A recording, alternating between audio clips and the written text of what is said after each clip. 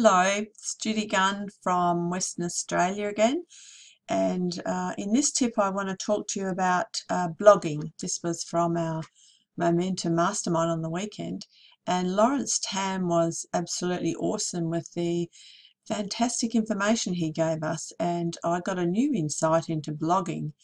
So we know that we have a blog, our Kalatu blog, and it's great to blog every day, and we get our daily shortcuts to blog, but there's other things we can do with that blog as well, and we can invite other people to place their blogs onto our blog. So the way to do that is to do searches for people who are maybe well known, and look at people who follow them, read their blogs, and if we see anything that's interesting and might be relevant to us, or our team might like to know about that information, we could like and share it and leave a comment on their blog, and that way we're interacting with other people. If we do that over a period of time, then they will see that we're liking their material, and we may be able to ask them if we could use some of the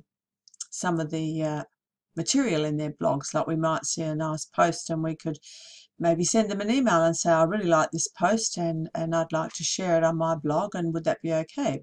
So you're building up a relationship with them. It was something I hadn't even thought about before, and I'm going to be starting to do this. I'm going to do some searches. Lawrence told us to, I think I wrote them down here so I wouldn't forget.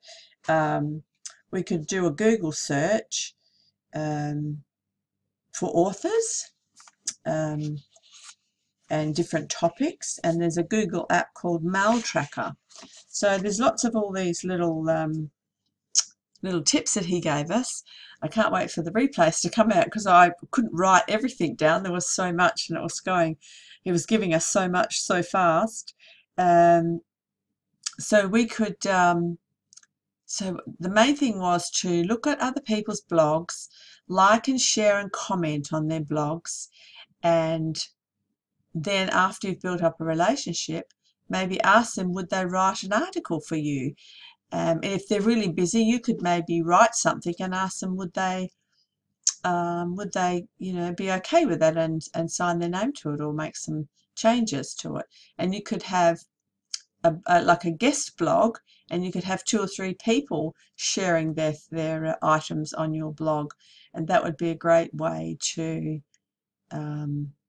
you becoming an expert.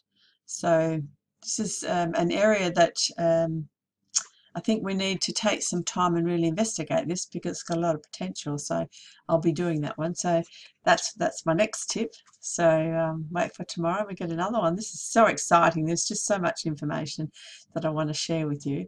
But anyway, the blog is the tip for today. So start your research, and I'll see you tomorrow.